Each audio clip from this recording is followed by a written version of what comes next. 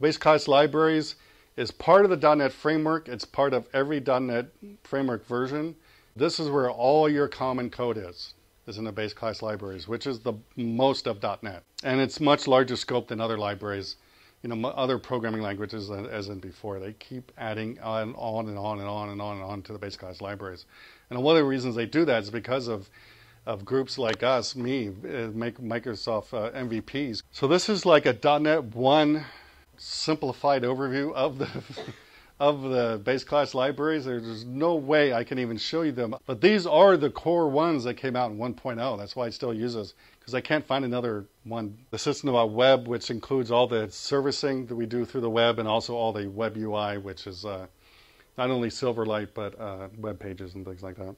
System.data, which is we do all of our data access, including native drivers for Oracle now that are built into .NET. XML, of course, I told you XML is freaking everywhere. Not only is it used for everything in .NET, but of course you guys can use it to serialize your data and stuff like that, which I commonly do.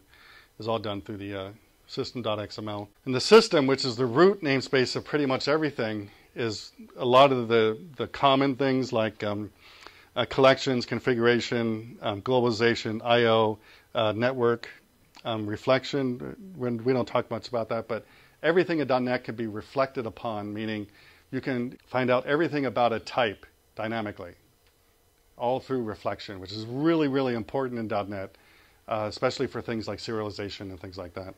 Resources, which is all of your bitmaps and strings and things like that. All your security, which is actually part of the runtime. Service processing, so you can attach to services and things like that. You can create windows. One of the first things I ever wrote in .NET was a Windows service. I have this huge scheduling service at work now I wrote, just doing Windows servicing. Imaging, drawing, and then the runtime includes the interop services we talked about, remoting and serialization. The last time I could find, there's 4,500 classes. I think there's really more than that. That's a lot. So do you think any one of us knows everything about .NET?